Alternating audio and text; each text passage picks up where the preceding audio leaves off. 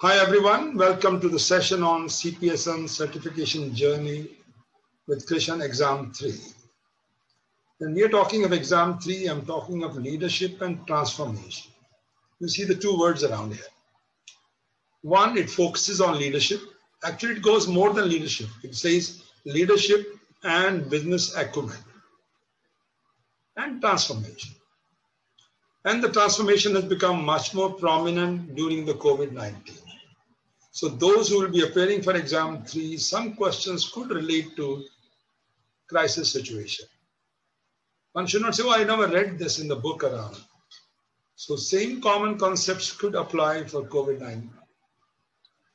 So this is what we are going to do around. The objective which I have kept for this journey is much different than what we have done in the past. I want you to learn master the body of the knowledge. The whole subject knowledge you have to understand so that you could become a strategic leader of supply management. The word is leader and another term is a manager. All manager may not be leader. They know how to manage as per the terms of reference, as per the job description, get this done, ensure this compliance, and that's it. But leaders goes one step further than that. I know many of us have been to the business schools. So in the business school, we learn the various management theories around. Those management theories are in generic way. But when we talk of supply managers, supply chain managers, leadership requires a different type of attributes, I would call.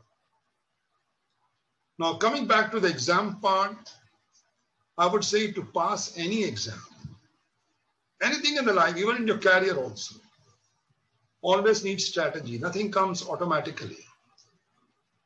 So you need to develop the strategy to prepare the exams and have advanced knowledge.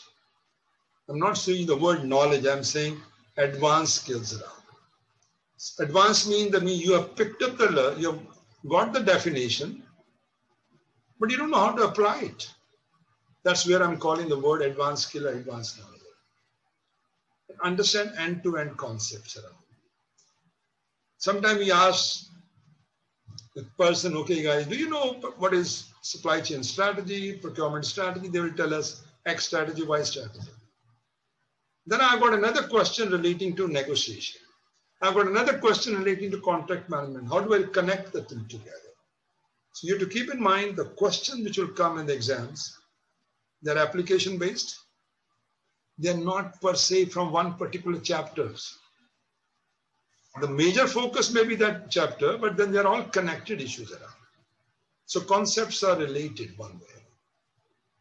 Now, when we talk of exam 3,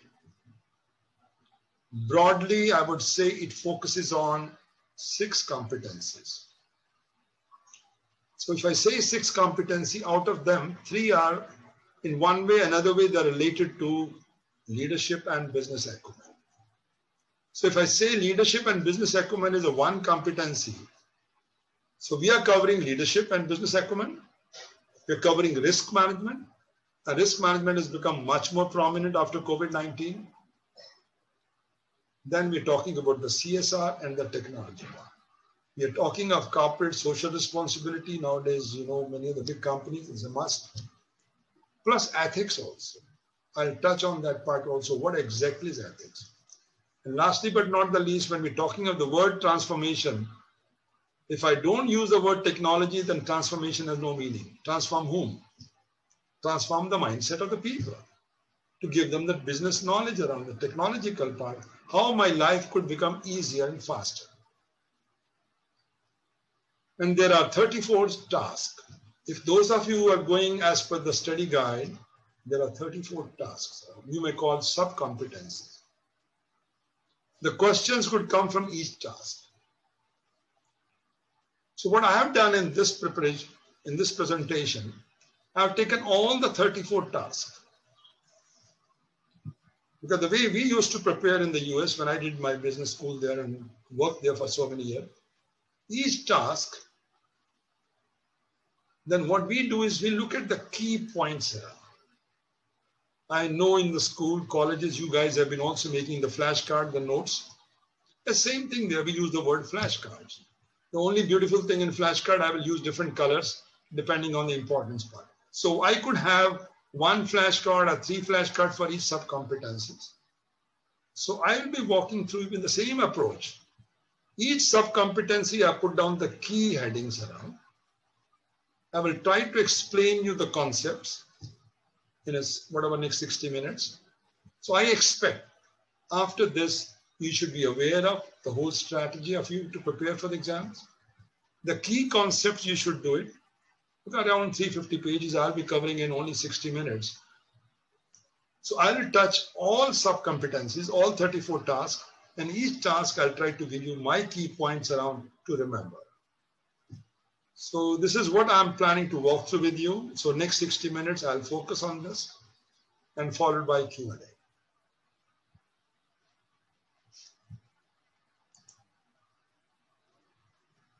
Now, the learning objective broadly, there might be many headings around. The main thing is to gain the knowledge. The focus is on knowledge here and understanding the key concepts here. Little bit about strategy, I'm covering it, but that I think is a very important enough. Coming back to evolutions, I don't need to say much. I think I've covered in exam 1, 2, same story around, not a major change. About CPSM, again, I would like to emphasize is one of the best certifications. I know there are 3 global certifications. So this is one of the best ones. The reason I would say this exam 3, the leadership part, none of them covers anything. This is the only one which covers a lot about leadership and technology. So this, I think, differentiates this program from others. Coming back to the certifications, why part, I think all of you know that's why you're joining it. It's a milestone for those professionals who wish to promote their careers.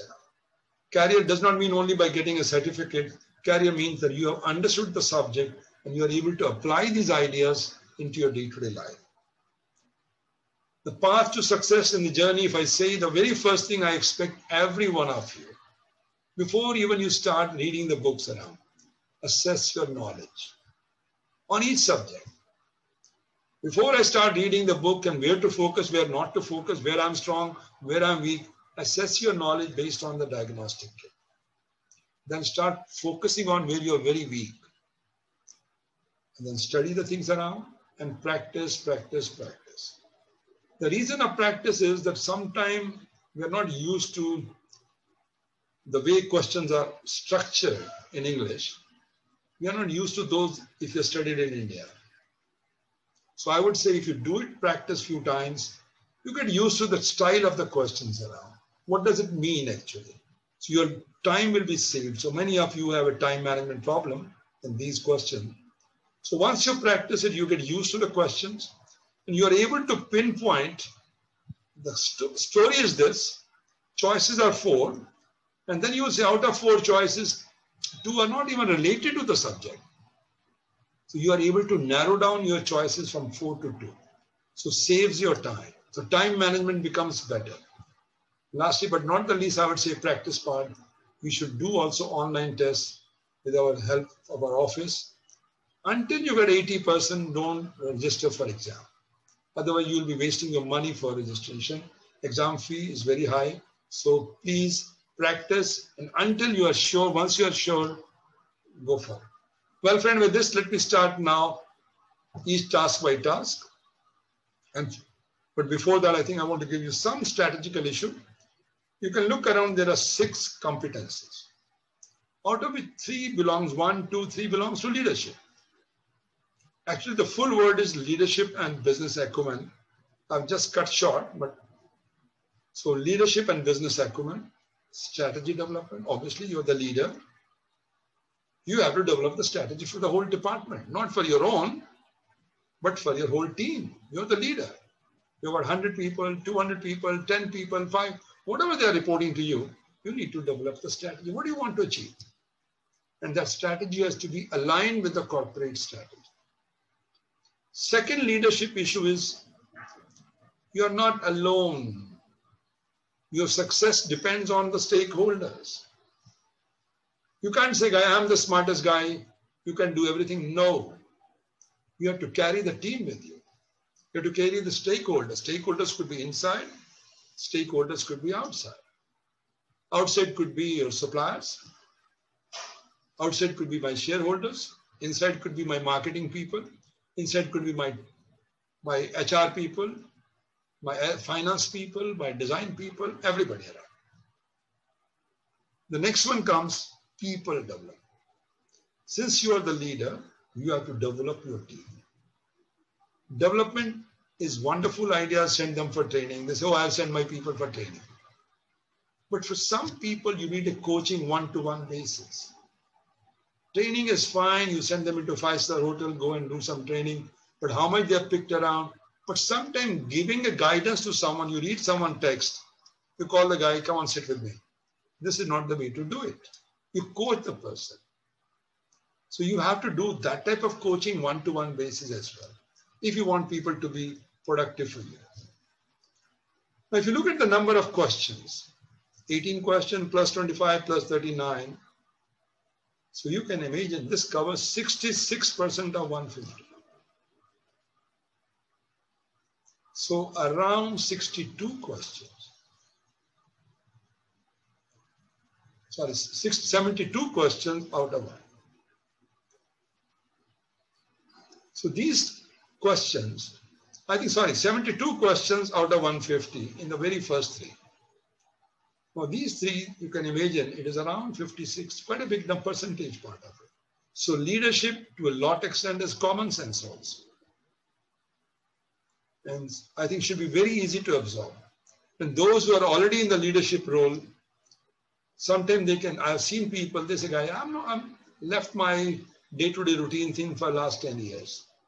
I'm the leader of the team. So they will start with exam 3 first.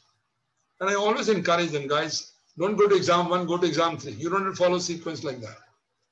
If I've been doing leadership role for 20 years, this should be very small thing for me to pass the exam. So I will go with that. System capability. This is the area which is new for many people. For some people who are very good tech savvy, this is nothing big. Trying to see what changes have come in the technology and what new are going to come. Some people, when we talk of technology, they only talk of ERP. ERP, I remember the time since I have implemented globally in 2005. It's not a big thing. There are many other things which has come up around. I'll touch on those parts. Risk management and compliance. This is equally important for the leaders. Anything you do has a risk. Risk could happen, supplier is not going to deliver you. Supplier company has gone to financial debt. Or the quality is poor. So risk could be many things. And compliance. Sometimes you might not have followed the standard operating procedures because you were under pressure. Under pressure, you're given a contract to someone, go ahead, do it. I'll take care. But then when the audit comes, they say, guy, you didn't follow the rules. It becomes the compliance issue. So compliance part, the audit part, and the risk part. And the last but not the least is corporate social responsibility. The society we belong to, the people for whom with whom we work around, taking care of society. You are not away from society, keep in mind. And last but not the least, ethics part. And I'll try to explain a little bit much more ethics later on, because even when we go to the KG school or the grade 1, we are taught some moral values. Our parents also teach us the moral values. It is a new terminology, I would say, ethics, when we look from the corporate world. So if you see as a whole, first 372 questions relating to leadership, again, common sense, let me put it very honestly. Corporate social responsibility and ethics is also common sense. So if once you read the professional guide and the study guide, this should be easy. Risk management, I can understand around, but once you understand, so you can imagine around, this is easy subject to do and pass very well. But you need to understand very well. That's the key thing. That's what my task will be in the next 60 minutes, whatever time I get, I'll try to clarify this. I hope it gives you the strategy, what to focus and where to focus. Let me start with the leadership journey because 72 questions belong to this journey. Let me give you the broad understanding of leadership. Leaders means they're having a vision of the department. What I want my department to be. If you're working, let's say, in an e-commerce company and dealing with supply chain, and your vision is, guys, I want to be like an Amazon in India. When you're trying to compare yourself, you have vision there. Then based on vision, you make a mission. And based on mission, you make a strategy, guys. Thinking big is very good. The guy vision is looking at the stars. Great. You know very well. All of us dream big things, but nothing comes automatically until we struggle, until we dirty our hands. So vision has to be converted to strategy. So strategy also, you need to do the direction. You have to navigate at the end of the day. I have developed a strategy. I'll do this, I'll do this. But then I have to navigate. You can't do alone. You need a team. You need to communicate. Some people will resist what you're saying. You should be a very good communicator. The days are gone when you were treated like a boss and people will fall in line what you say. But does not mean they accept you. So you have to good to communicate. You need to have goals. And you should have solution also after time, today's technology. If my people are doing in an old-fashioned way, you don't bring any new ideas around, new innovative things around in the operation part, new standard operating procedure, new guidance around, new technologies around, you're not a leader then. But then you have to guide them also. You can mentor them also. So this is broadly what we look around from the leadership. I hope it gives you a glimpse of what leadership is around. Well, let me also clarify a little bit about leadership versus management. I know we use the word interchangeably, but they are not same. I think as a leader, you need something more than that. Both are managing the resources. I'm a manager, very good managers. I do what is given to me as a job description at the end of the year. Tick, tick, tick. I do everything as per the points. But I may not be the good leaders. My team may not be happy with me. I'm not able to bring new innovative ideas around. I'm only able to comply what is given to me, the task. I'm a taskmaster, nothing more than that. I don't get the best out of my staff around. I don't care for them. I don't have any empathy for them. So you should be an inspiring person. So that differentiates, both are managing the resources, but as a leader, you are inspiring your team. So that is becoming much more important now when we're dealing with generation, the new generations around, you may call Z generation or X generation, the millennials. I think this concept is changing. Leadership, the very first line I'm again saying around, inspire people. Empower your team. Don't take away, delegate them as much you can. Don't get scared that they will take away your job. No. Empower them. Share the vision. Let them know what exactly you're planning to do in the next 10 years, 5 years. And they lead the change. Some people will not like to change. They are very complacent in what is going on. Until we change the mindset of the people, very difficult. Because I'm going to doing, oh, that's what I'm doing for the last 20 years, don't teach me. But the world needs change. So this is where I'm spending a little bit more time on the leadership term before I go into the depth part of it. The business acumen also, since the subject is leadership and business acumen. In a one line, if I say the business acumen means knowing about the money part. No business can work just by pleasing people. I could be a leader, please everybody. Am I sustainable? Am I making my money or not? Am I bringing business money to the company or not? So business organizations, ultimately you are not a charity organization wherever you work. You have to understand how your business operates and makes money. That's the key thing. I've seen many people who become wonderful leaders. They want to please everybody around. They'll increase the salary of everybody double. But from where the money will come? Is the operation going to be sustainable or not? So that part also has to be called business acumen. We always use this word, guys. These guys understand the business world. So you might be a wonderful leader, but you have to have acumen for the business. That means you have to know the organization drivers, what drives the organization, external factor which could affect you, and the future trends, what is going on in the world. I meet many business people around. They were doing so well export business around.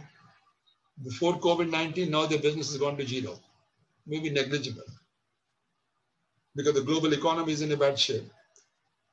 So, but now they are not finding any way new, and they are only grumbling, that's all. They're not finding a solution. So business acumen requires something more than that. This is again, I would say, attributes for the leadership. Obviously, the character is the first thing. Integrity, trust. People will not listen to you if you don't have integrity. Some managers may be crook guys, but they are not honest. They don't have values. They don't have authenticity. They don't have this.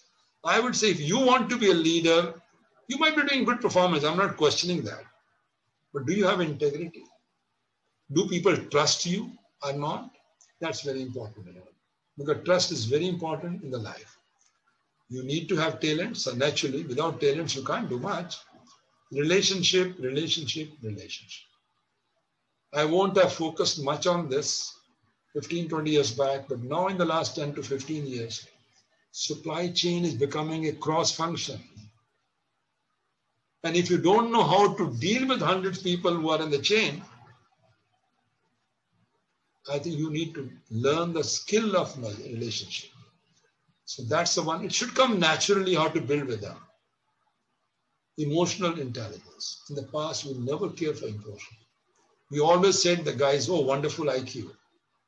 I might be having a wonderful IQ, but I don't have emotional IQ, emotional intelligence. My quotient is very small. I don't read people. I only care myself. I'm very self-centered then. So you have to have a very good IQ. I'm not questioning it. But on top of it, you also need to have emotional intelligence, read other people around, have empathy with them. Lastly, but not the least, is competency. That also is very important. So this all makes you a wonderful leader. If you understood this, I think when I go through each task, you should be able to answer all this. So these 4 or 5 slides, I would say each one of you should remember it fully. Then you're learning the whole, I would say whatever 72 questions will be very easy to answer. Let me go with the very first one, strategy development. So this is the very first one in the leadership and business acumen. You can see the 4 bullets here. So 4 bullets are nothing but 4 tasks. Each task in the book may be running in 10, 15 pages. So very first task is participate in organization-wide objective setting. You want to set your objective. But objective is, if you look at the chain, starts from vision, mission, strategy, then you make it goals, and then you make your objectives and plan. Now the vision is the highest level. The vision is that you want to be the best programmer in the world. You want to be the best in this. But why do you want to be mission? What is the purpose? Why? Vision you have. I want to be the top e-commerce company. Great. You give example also. I want to be like this. But then the mission is, I want to serve the customers. Vision is one thing, but the mission is, I want to make the best car. I want my customers to be happy with my product.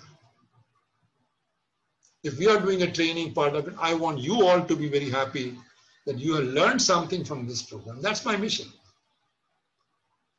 So that part is most important, around which people get accepted. Strategy. Now to do this, now the program which I'm doing with you today, my mission is that you should be happy and you should have more success rate in the exam. The strategy what I followed around was, I think we have never done like this in the past, except I've done for exam 1 and now this is for 3. I've taken up the what we call as flashcards. So I've taken up the flashcards, and now those flashcards I'm trying to explain to you guys. That's what we do.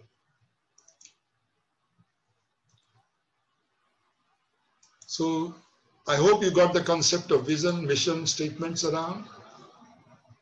So the vision statements represents the overarching purpose of the organization.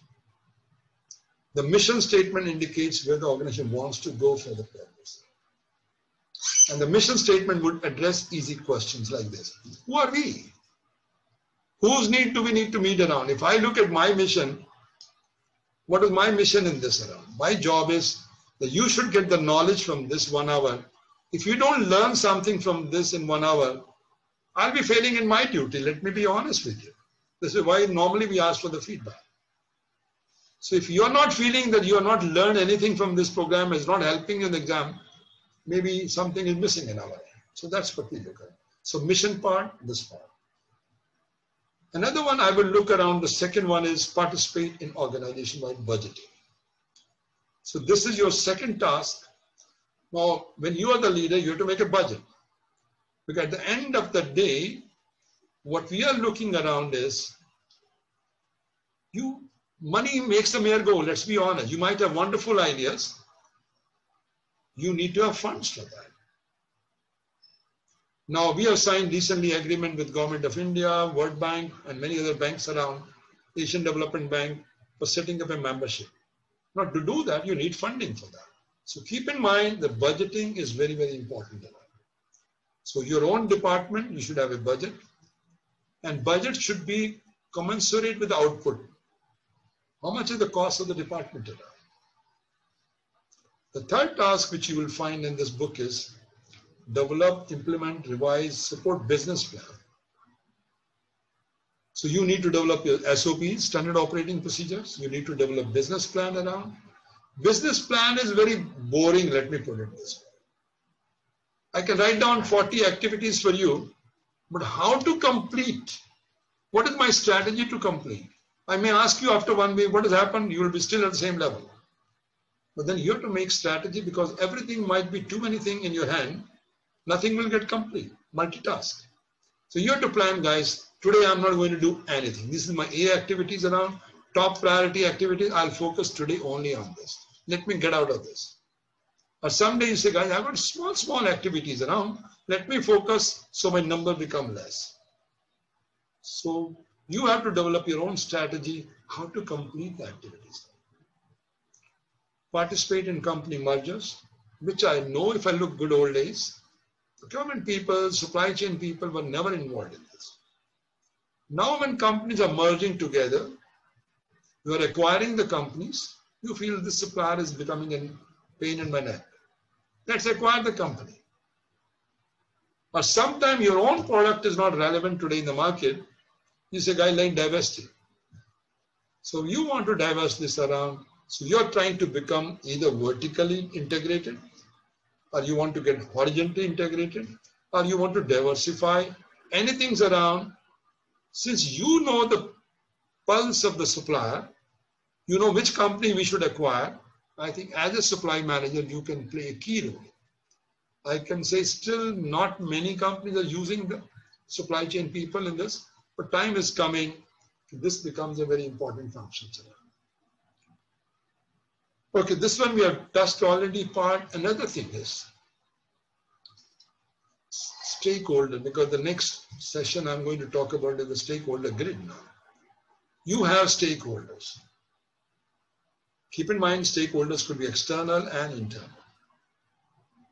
Where do you want, where you have the power of the stakeholders and where you have interest in them? Two things. You have interest, these are stakeholders very important to me. But then there are some people who are very powerful. Their word is heard. But they may not be of much interest to you. So those where you have an interest, they are powerful, you have to manage very closely. In some cases, could be the finance people. Sometimes could be your own boss. You have to manage them closely. Then there are some stakeholders where you have an interest, but they are not very powerful. Your colleagues in other departments around, you want to keep them informed. Everything what you are doing. Then there are people with who doesn't have power also, but they could be pain. in your problem. Whenever you come with a new suggestion, they'll try to create troubles. Interest of the stakeholders. So you may like to manage it. And then there are people, they have power, maybe a finance guy, but you're not much interested because you know this guy has nothing to do with my subject, what I'm trying to do. So you keep them satisfied, convincing them this thing. So stakeholder grid, I'll go into more detail further. I just want to give you the glimpse of the whole grid, what stakeholder means around. So in the good old days, you never cared for it. But now if you're becoming a leader and it's becoming a cross-functional, you have to care for it. Where to focus more, where to focus less, you have to do it. But this is what it gives you around. Some typical I've taken from one of the companies. Like you see, the one which are more critical is VP sales, very important to me. My boss is very important to me. My colleagues who may create troubles for me. Lead generation, key player, they're the key players. Then there are people like finance and services sales, director HR. I meet their needs around. Least important could be IT support, this. So I tried to give you a typical example of one of the companies around. How as a leader, you try to segregate out. Because you might have 50 stakeholders. You don't have a time to manage and please all 50. You draw the line, how do I manage this? So this is what it comes. Stakeholders engagement. Now same thing I'm going to explain now, task by task. Now very first task, there are 3 tasks in this one around. Supply management relationship with internal departments. You have to find what the roles they have. What are your goals around that? Does your goal conflict with them? Does your objectives, like your objective may be cost cutting. And cost cutting, you may say you have saved so much, but ultimately the finance guy has to support you. So you have to think of with whom to maintain what relation. Some places when you're working in a cross-functional, the CEO of the company will say, guys, I want to add more values. And I'm making a team of people, one from finance, one from supply, one from sales. You'll work together and I want so-and-so savings. It's a joint accountability. And joint accountability, let's say you are the one who are leading it. You have to maintain a relationship with them.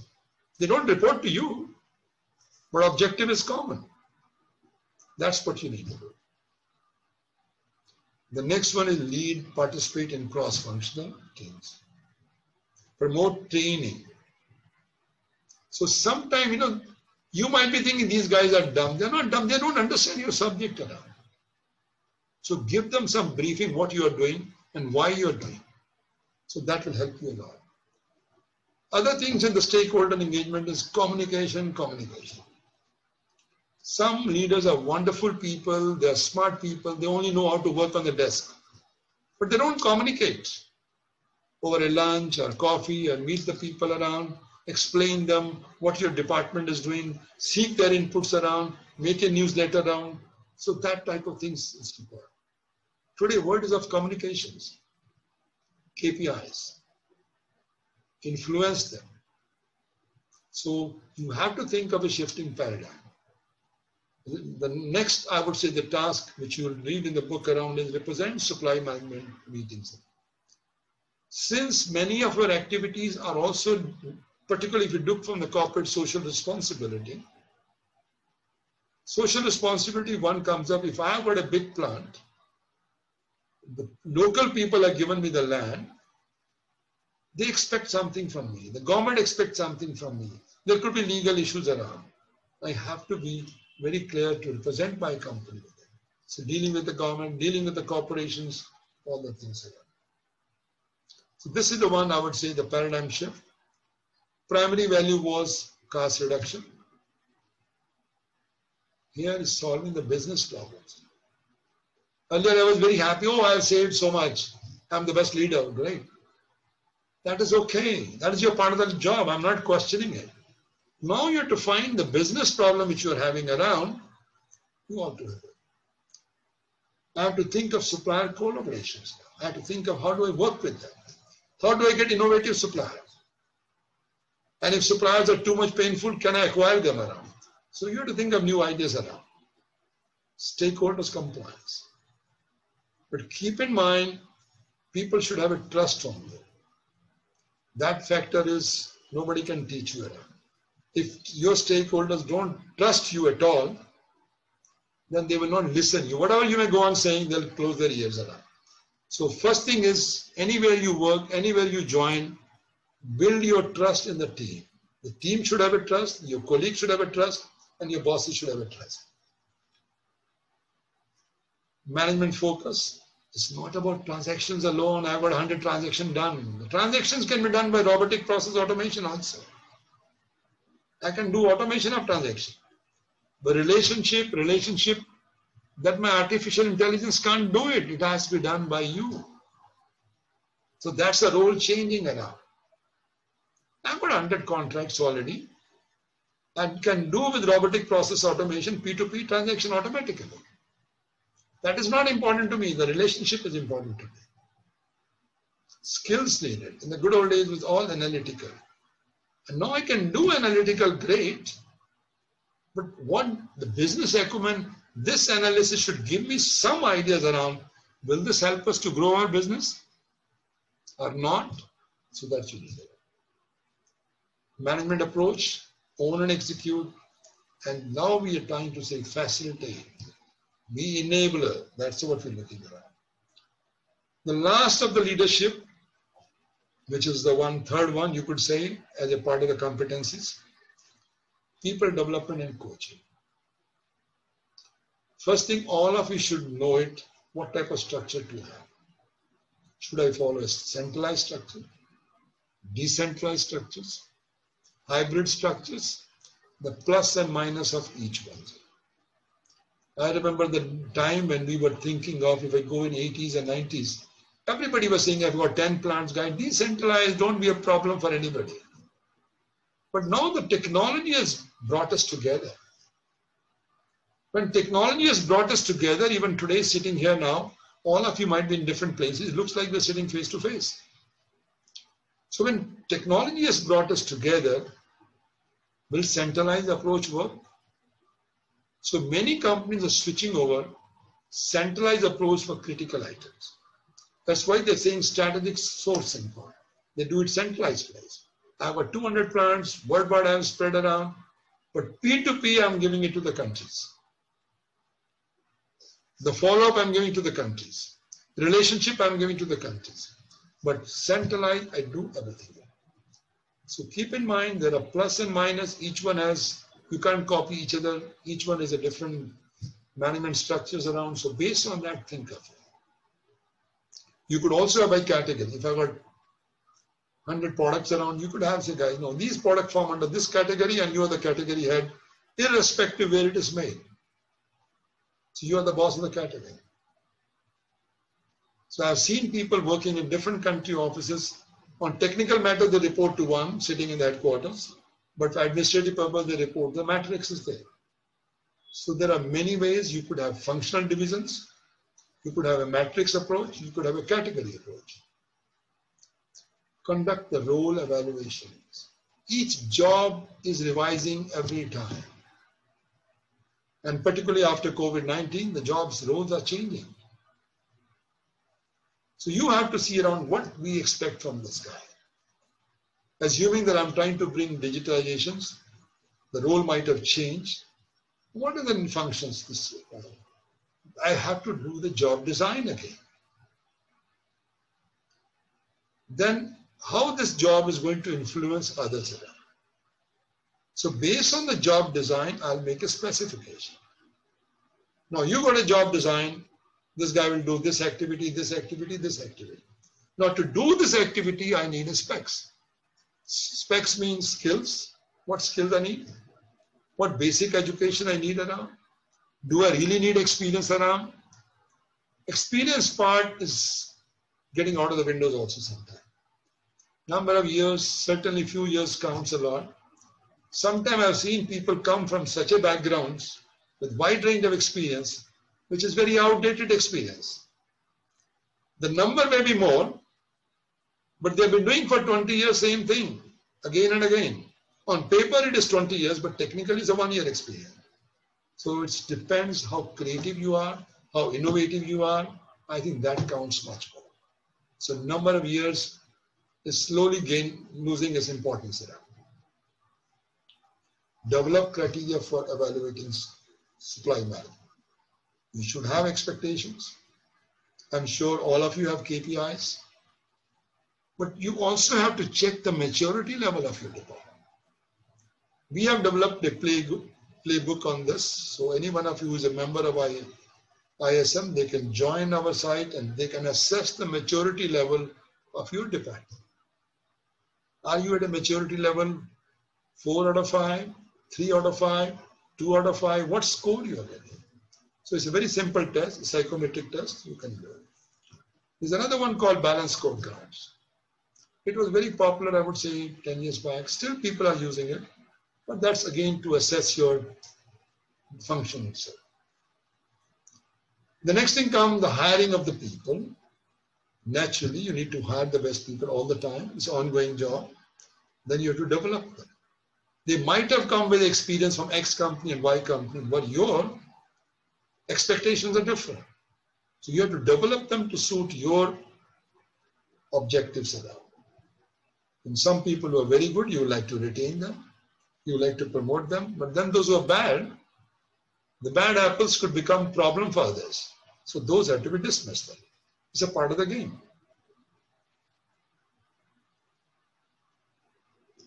Then the next thing comes, again, next task is conduct job training. Now job training, I know we get requests from many of the companies around. They'll just give the name, we want a training on negotiation, we want a training on this, but nobody gives us what exactly they're expecting. Normally what we do around and we advise them, guys, do the competency assessment. So based on the competency assessment, we will design the course content and then do the training. So we have to do that part around. Evaluate employee performance. Vertically also and horizontally also. People call 360-degree feedback. I was first time exposed to this concept. It was in 90s beginnings when I was in the US. And then my exposure was, my performance means my boss will only tell. No. Your performance will be also looked by boss, as well as by colleagues, as well as your customers. What does customer talks about you? If my customer says, guys, this is the worst guy we have dealt around, very rude, they will score very badly with me. Nobody will know who has scored. So your scoring will be done by your peers. Your scoring will be done by your bosses and scoring by your customer for whom you work. At the end of the day, now it's becoming more customer-centric. If my customers are very happy, I'm getting more business. Sometimes the role of boss will also become less. At the end of the day, it is output. Supervise and lead staff. This is also important around. I remember 70s and 80s, we used to have pyramids. I might be in the 5th layer. From 5th layer to 4th layer, 4th layer to 3rd layer, I will only talk to one person. And this again I learned in 90s in the US when things were falling apart. Even the cabins were broken out. He said, guy, we don't need cabins for anybody. Let everybody sit open. Let people talk to each other. So the span became very horizontal. The span, vertical span was becoming totally horizontal. And people were empowered. And when people are empowered, you could have many people reporting to them. You have to delegate them a lot. That's what it becomes. Create and manage a succession plan. Certainly everybody should have a succession plan. In case X leaves, Y leaves, who's going to take over? So that part, I think we have to think around in the management plan. So this is again, I put 2 slides on this extra one just to answer the question in case you get anything on COVID-19, which will happen. Let me be honest with you. These are not in your books. So this is again a study done by McKinsey. They have taken 3 factors. The last one, if you look around, the drivers of satisfaction, interpersonal relationship.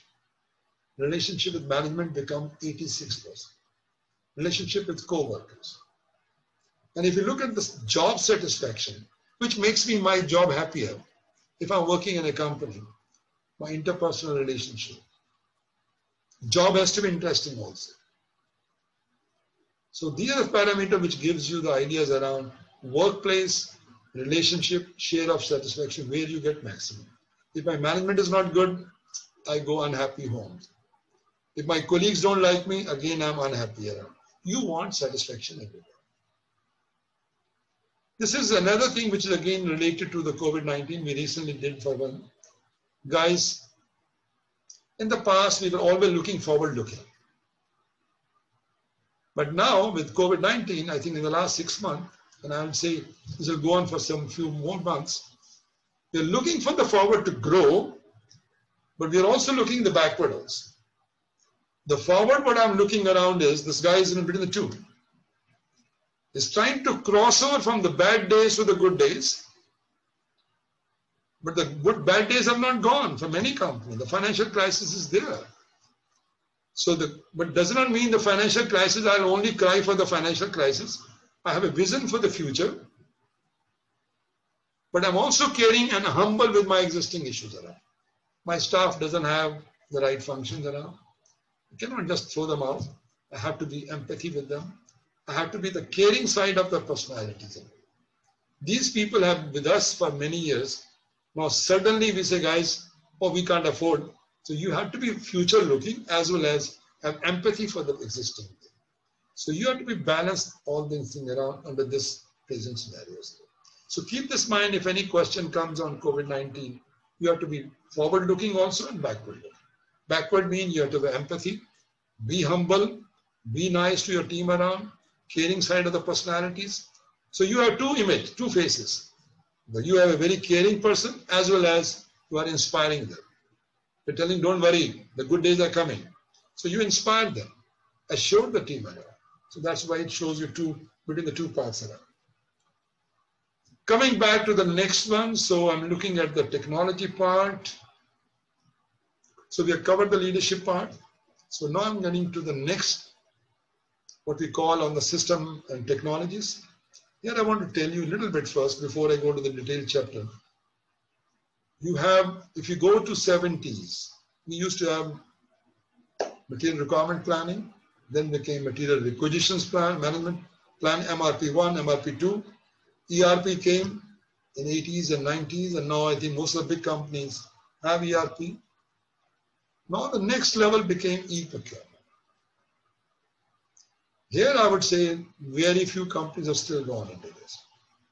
Those of you who have got separate software e-applications, like for ERFX, source to contract separate, P2P separate. But the next stage is procurement 4.0.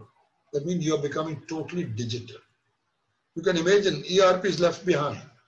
So when we check any companies around in technology-wise, they say, oh, we have got ERP, fine, but if I have to rank you, you are still procurement 2.0. E-procurement is procurement 3.0. Digital is procurement 4.0. So with this background, now let me get down to the subject. Systems, capability, and technology. All of us, we know procurement is fast changing. Supply chain is fast changing. We want visibility, visibility, visibility. You can't have visibility sitting in the room just like that. You need technology to help. So you need to integrate the digital transformation strategies around. You need to have intelligent systems around which can, you've got wide range of data around. If I ask you, can you give me the spreadsheet? Then the guy will print out and take 3 days to pull the spreadsheet, 2 days to analyze it. But you very well know, it's a very mechanical process. To pull the data, to make a spreadsheet is mechanical. To analyze is also based on parameter, is very mechanical. If I can draw the formulas for that, I can develop an algorithmic for that, and that algorithmic will give me real-time basis. I don't have to ask anybody. I'll press the button on my dashboard comes, oh, last month, how much requests we got around, how much we replied, how much time it took to reply them, all are there on my dashboard. So the future managers, I would say, you have to be preparing yourself for that. So this is where artificial intelligence will become very important. Cybersecurity system, because all of us are moving into the clouds now, many of us. I remember my timings in 90s and 2000 also, we had a big room in the US. having our own servers under air conditions, kept very cool, a lot of people supporting it. Then we were all the time looking at security. In case it dies, system, do I have a backup or not? So used to have backup somewhere else. Now slowly we started moving into the clouds. So from cloud I have to take a system. And now cloud also I need a cyber security much more. I am allowing suppliers to be connected with my system. How do I ensure that nobody hack away my system information? So cyber security is also becoming. So more we are becoming digital. So cyber security is also important. Big data is big data. Data are much bigger. Any one of you who are using ERP, I'm very confident that you must be placing thousands and thousands of orders, maybe on a daily, a monthly, depending on the size of the companies around. That data is just occupying space. Is anybody analyzing the data? And even if you ask someone to analyze, you need a team around and they'll give you a report after 1 month. You want data immediately. Last week, what type of orders we gave around? What happened to them? So you want the big data, the size is so big. The blockchain part is also picking up.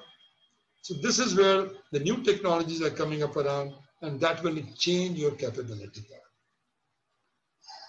Technology-driven process to analyze data, so you need IoTs. IoT I've seen myself also being used in many places in transportation, particularly the food items, the pharma items. My ship is coming. I have the IoTs, Internet of Things. I have the sensors. I want to say that this should have maintained temperature of so much, humidity of so much. All that information is going to the cloud. And from cloud, I know very well how the shipment is going. Data analytics. Mining the data. Data is there in the ERP. How do I mine it? And dashboards. So I'm sure many of you must be having a dashboard. Like in the car, we have a dashboard, what speed it is there, what air pressure is in my tires, what area is going to have problems around, dashboard is there. Artificial intelligence, particularly demand planning, very effective there. Risk management, ERPs, e-tools, cognitive tools. They're all coming up, they are simulating the human thinking. That's what you're looking at. So these are the things you will find in your book, a little more in depth, but I've given you some flavor of it. Market research, current competitions. So you need a business intelligence, analyze the KPIs, model the risk around. So in short, what I would say, the working style is going to change. Good old days are gone when somebody will give you a hard copy of the requisition. You will find supplier, you will make a POs, then you will send it, and months to get the PO approvals around, and then follow up. But now I think it's going automatic. Think of companies, the very top companies which are doing very well is like e-commerce companies. If you're working in a very big companies, stock levels are there, minimum stock levels are defined, suppliers have been fixed already. The moment it reaches the minimum level, system knows I've reached the minimum level, automatically it creates a purchase order to the supplier, with whom you have a long-term agreements.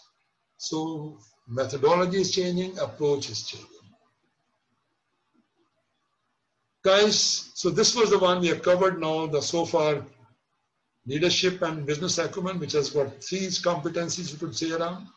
Then we have covered on the technology part.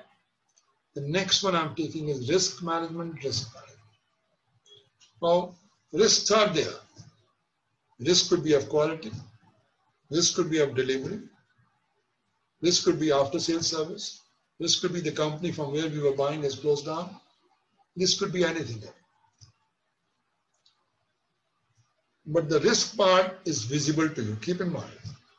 You know the probability is this much. But there's another word called resilience. Now I think you should know it. It may not be much in your books because this is a new term which has come up now. But question could come on that. The resilience is a hidden thing. Even earthquake also I'll say risk pro. I know my country gets too much risk, earthquake around. I get 6, 7 earthquakes. I can plan for it. Anything which you know which is visible to you, the flood I know is visible to me. It may come this year, may not come next year, but I know it comes. I have to plan for it. The probability could be 5%, probability could be 10%, but there are something like COVID-19 nobody thought around.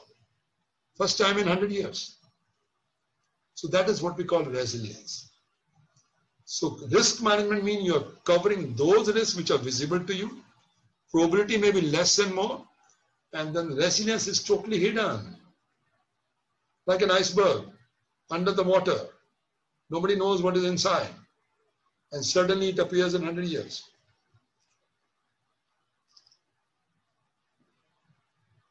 Identifying the risk, assessing the risk, and then I'll talk about the 4T in the next slides, review and report. Keep in mind the very first, can you tolerate it, the risk? If supplier I know is going to be delaying, but I have got a choice with me. Or my assembly line is stuck some way, even if it's delayed by 1 week, no worry. But some place I can't tolerate. That item is so critical, my whole assembly line can come to a standstill. So that means you cannot tolerate. Treat means, okay, now I've got a problem, what can I do? Can I go to someone else to help me? That's where your relationship will help you. Terminating, guys, okay, bad thing happened. Let me terminate the contract with the supplier and go to someone. Transferring the problem to someone. This we always teach in the business school. Never keep monkey on your shoulder. You'll never get a good sleep around. Pass the monkey to someone. The joke used to be whether should I delegate up or delegate down. Some people are damn smart. They can delegate to the bosses also. So if we are not understood, could you help us? So in short, they can have a good sleep and pass the monkey to the bosses. So there are many ways to pass the risk around. So you can tolerate it, you can treat it, you can terminate it and transfer it. I got here my 4 points. Now here is the risk which you can also link with this whole cycle. I intentionally put it. Risk could be in the indent management. Somebody has given a specification which are so casual. I want a legal advisor. What? What is going to do? Nobody gives you information. So that is one. RFP, again, very weakly designed. Bid submissions, because the RFP is poor, bid also come very poor. Evaluation also, you have biased mind already.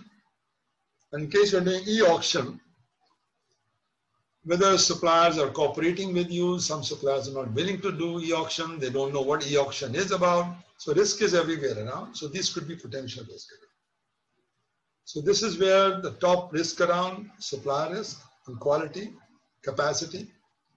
Supplier has told you I can do, don't worry, sir, we will manage it. But you know very well the capacity is only 10,000 pieces per week. And I've given an order for 15,000. This guy can't do it. The guy was talking big things. But the risk is there on the capacity side, compliance side, and transportation costs could go up. And the lack of shifting to manage, staffing to manage. The guy doesn't know how to manage the staff around. Staff is always going on strikes. So those could become your risk also. And now the risk has got expanded actually. Earlier I was going with one supplier and that supplier was doing everything vertically integrated. Now suppliers are also become, tier 1 supplier become supply chain oriented. They go to tier 2 supplier. Tier 2 goes to tier 3 supplier. So at the end of the day, your supplier, which is tier 1, depends on tier 2. Tier 2 depends on tier 3. Tier 3 may be depending on tier 4. It's a long chain. The problem could be a tier 4 and your tier 1 gets stuck and you get stuck. So you have to manage that part. And this is what we noticed in COVID-19 and I have faced myself personally when I used to outsource from the US to many of the Chinese companies. We could see where the problem could happen. Okay guys, so this gives you the sources of risk which all of you know, the disasters, epidemics, terrorist attacks, all blah blah is there. Risk framework, establish your objectives around. I know some companies never cared for it, but now they're coming up a separate function whose job would be to develop the risk framework and manage the risk in the organization. Some people even call business continuity plan. It also falls under that. Establish objectives. identify the risk, assess the risk, evaluate, and last is monitor. And based on the feedback, go back. It's never ending. If you do one-time exercise, it doesn't mean that my job is done. The risk can crop even after 3 months. The supplier was not a risk for me today, but after 3 months, I find there's a strike there. Our relationship between the two countries are bad. So tariff system has changed. That means my whole framework has to be reworked. So you have to relearn and improve it. Risk and compliance, again, there are many tasks in this. I'll go through task by task. I've given you flavor already. Risk management programs, you have to have types of risk. I think I've given you fair ideas on what type of risk could be there. Analyze the risk around and control. Develop the risk mitigation plan. Risk mitigation means the previous chart which I showed you can be used very well. You have to plan the risk around, find the alternatives, share the risk with stakeholders. Keep stakeholders into confidence. Don't try to hide anything. If today you are hiding, information will come. Production guy will start crying one day. Then nobody will support you. So today, if you feel there's a risk, share with them. Try to find new ones. Maybe they cooperate you. They may help you. So implement a claim management program. Failure to perform remedy. So if you're not able to perform, you must have remedies there. And this should be part of the contract. I know people were questioning even the contract terms called force majeure. People were saying the benefit, force majeure, what can I do? It's COVID-19. Under force majeure, I can't deliver. You can't blame me. Now people have learned the lesson. People are trying to say, guys, there has to be remedies for that. There has to be penalties for that. So keep this factor in mind when you're drafting new terms and conditions in the new world now. Some people have got terms and conditions which were drafted 10 years back. So please relook at it. Implement and maintain a system of data retention. You have data, you know you are accountable. Your data has to be managed. Data has to be classified. Now, some data are A-type, very critical, very crucial. Audit people will ask you for that. How did you decide to place an order on this? Some may not be so important. So keep in mind the data are very important. As it is in every organization, we are supposed to keep data for 8 years for audit purpose, for any purpose. Risk matrix, I think each one of those who are in the risk now, I know this new function will start in many companies. Some I know have already started around. I do have a chat with them all the time. So impact of the risk around, likelihood of the risk around, drawing the graph around, trying to see which are the red one. If the red one, green one, then I'll try to take action on them. Try to develop my plans for that. So you will find the job nature is changing around. In the past, there was no job like this. Now there will be people whose job would be to do the risk matrix, come with a solution plan for the red one, for the green one, for the yellow one. Some jobs will go away because of automation, but the new jobs will come up with this. So keep in mind, jobs are evolving, things are changing. Risk and compliance, you might be having some hazardous items. You might be storing them, which are prone to fire.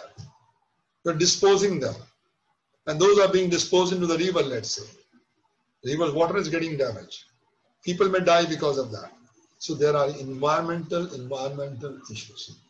30, 40 years, nobody cared in our country. Now people are becoming conscious. So when people are becoming conscious, the damages could be much bigger. So you have to be careful on those parameters. Tools and processes to measure, report, and improve. So it's again one task. You might be having 10 pages on that, but the focus is how to make standard operating procedures. All of you who are at the senior level must be making standard operating procedures, SOP. But SOP has to change. When you get new technologies, new procedures, SOP has to change. Job also has to change. Analyze and resolve issues related to audit reports. Some companies which are big, they have their own internal audits. So they are able to care themselves, guys, we are wrong here. So we don't have to repeat this. Then there are external audits, and then we have wage compliance. Are we complying with this? Compliance with what has been in the SOP. All of you got standard operating procedure. You got some financial controls. Like I have been given authorized, you can sign up to this. ERP has built-in controls, some. But some contracts, I still go out of the way. My company has set up a long-term agreement with company X. But I still feel, no, I want to go to this supplier because this supplier is better. I'm not complying with my long-term agreements. Another one is task, assess, manage, monitor the risk of doing business with third party. Now, this is what I explained to you earlier also. This was not there so far. India, it is picking up now, but not in the past much. Earlier, we were very vertically integrated. I'll go to one supplier for one X item and that's all. But now we are going to a supplier and supplier is going tier 1 to tier 2, tier 3. I remember one case when I was dealing with the one big project of around $100 million and I was buying with the one supplier, and again in those countries, it was all China. And then we find deliveries happening delayed. Then I had to go to another tier 2, tier 3. So later on I learned in the US, you just can't live with one tier 1. You have to keep an eye on what is happening at a tier 2 also. Sometime, I know many of you have the terms and conditions. If they want to subcontract, I want to know the company. So this is very important nowadays. In the past, I can vouch for it. Many of you will not have bothered for it. But now, if you are contracting someone, you say, guys, if you are subcontracting, I want to know. So ISO 39000 is also there around now. Investigate fraudulence, non-compliance implies. So there are some implies purchases, they might be.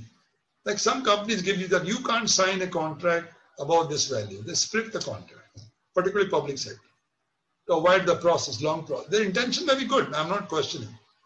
But there's a breach of confidence. Sometimes we do the rigging of the bids also offers. So we share the information to someone. So this is where it could have issues.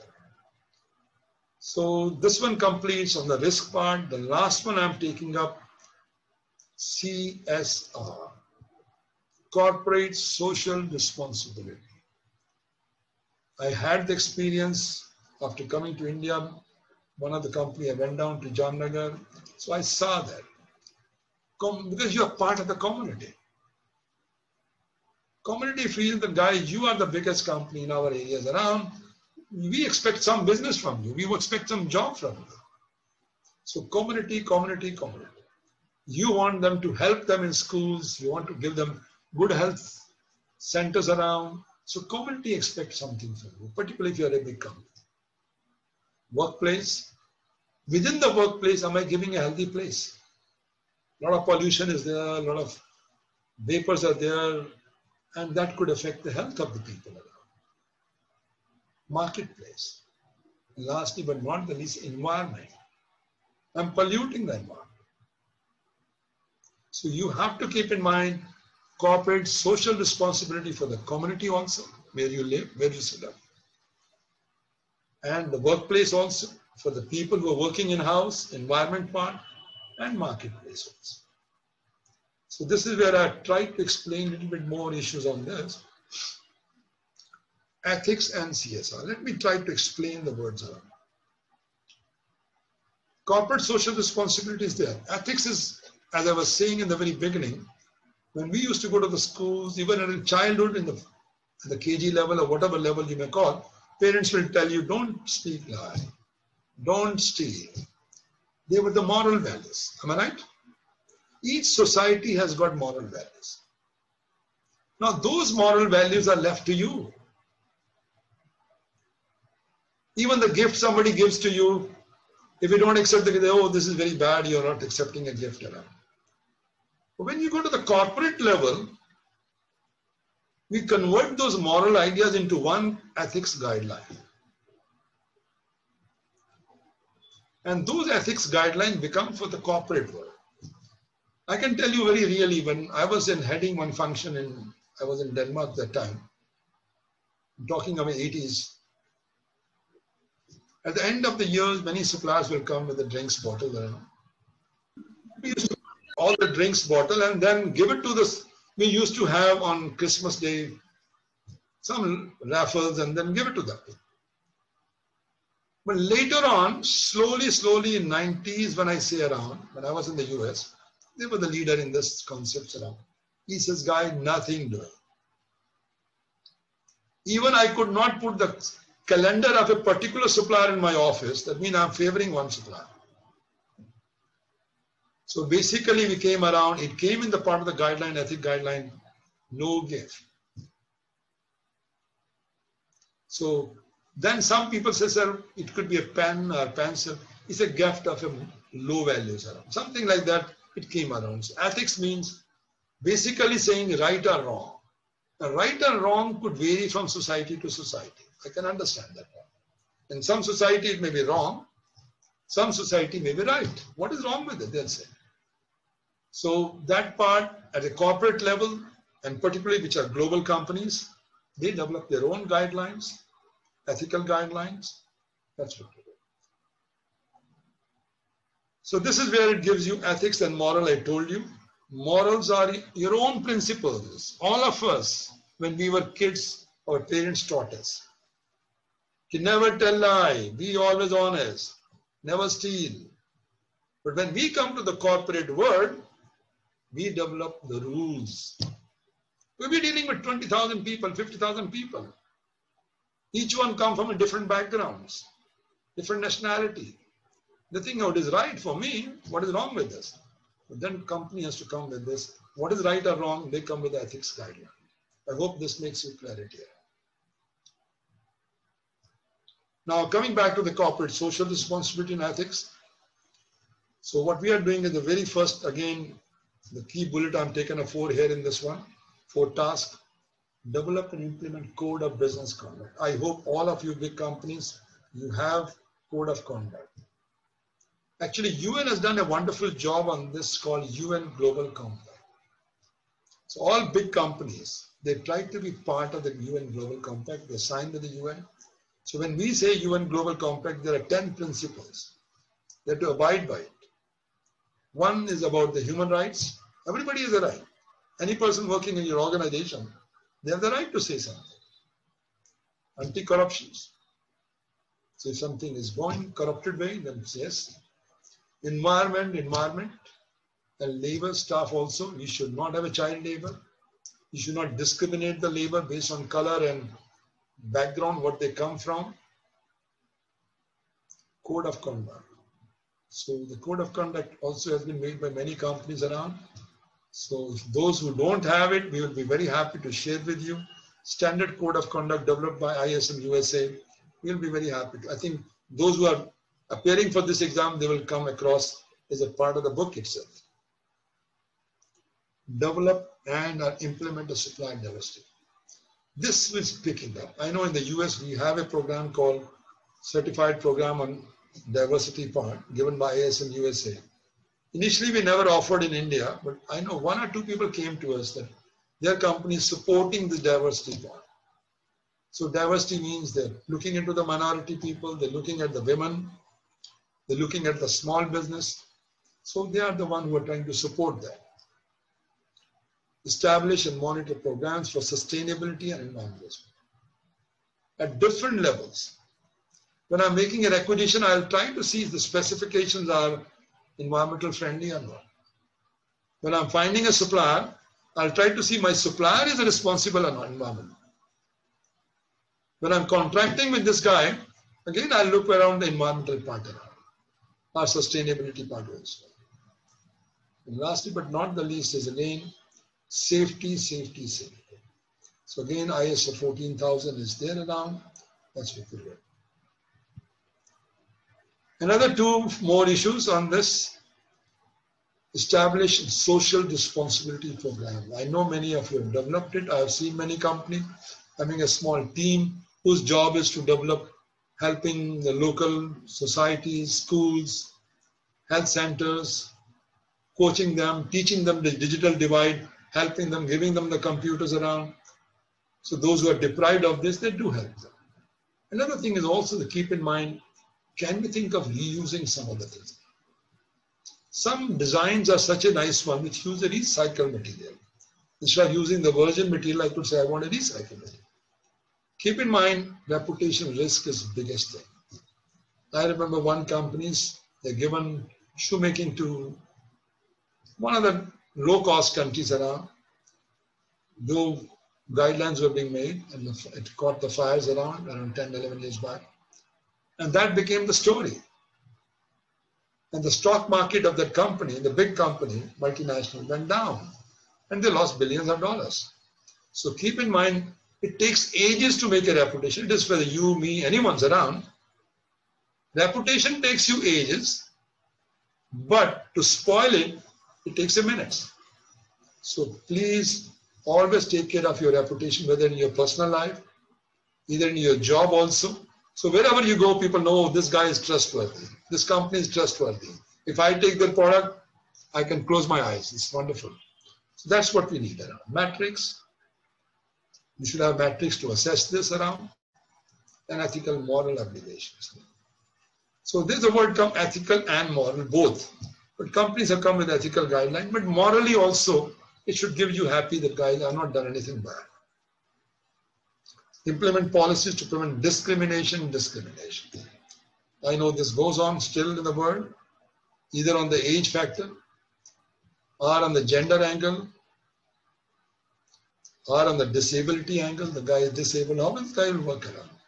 I was very happy to see somebody was sharing on the social media, one girl who got in Kerala, the driving license, she doesn't have hands. So the RTO refused to give them. He said, you don't have hands. She said, I can drive as good car like anyone else. She went to the Supreme Court and got it. So you can imagine around, disability alone should not be the factor for discriminators. Color, religions, race, and sexual harassment, I think is a very important parameters nowadays in many companies, and particularly since I've been with the UN, this was very, very important around. I've seen many senior people losing jobs just on this. Now coming back to the last slide, I would take up preparing for the exam practical tips. Again, I know maybe reputation who joined my earlier session, don't panic. It doesn't help you. Focus on understanding concept. If you have understood the concepts, you're going to pass, let me tell you. Concept does not mean cramming the words. I know in India, more we cram, we get more marks. If I ask the guy, x plus y square is what? The guy will answer me all x square plus y square. If I tell you, where do I use this? The guy doesn't know where to use it. But the guy has crammed the things because the book says that I've crammed it, I got 100% out of 100. I don't know the application. These certification, global certification, focuses on application. Flagging questions. Make sure to flag option to the flag. If you feel you have two good answers, flag them up, try to understand more. You can always join, we have a WhatsApp group, there are many good people, volunteers who are willing to help you, who have passed in a very good marks around, in a very short time. We can share their names with you, you can talk to them. I think they'll be the best one on a peer-to-peer learning. So prepare flashcards. I think this is a great thing, which I know you guys were doing in school, colleges, small notes, and you will read one day before all the notes around. In American culture, we call flashcards in different colors, depending on importance around. Blue for catchy phrase, pink for key terms around. So I leave it to you, which color you like. So, and the whole presentation, what I made is based on flashcards, to be honest. I've taken the key points around and tried to explain it. Theory versus practice, again, same story. Time management. And the more you practice, I think you'll be able to manage the time. Because there are sometimes the problem is the language. We are not used to that type of language in our questions, particularly when we appear in India exam. I will say even IIT exams, I did it long back. Very simple way, but here it is a little more complex answer questions around. Lastly, which I would say you can experiment depending on person to person. Some people, the advice is given around that if you want your brain to be active, in the daytime, then sleep more. The wording which is there, I'm just quoting it in the one, extra sleep of 1 hour is better than 1 hour of study. You've been studying whole lifetime. So now on the one day before exam, I'm just talking 1 day before exam, sleep well 1 day before exam. I think it will help you. Well, friend, with this, again, I want to thank you all and wish you a good luck in your CPS certification journey. Please send us your feedback. So this was my last one, I can say, did for exam 1, 2, and 3. So I hope this will help you all. So please take care and wish you all the best.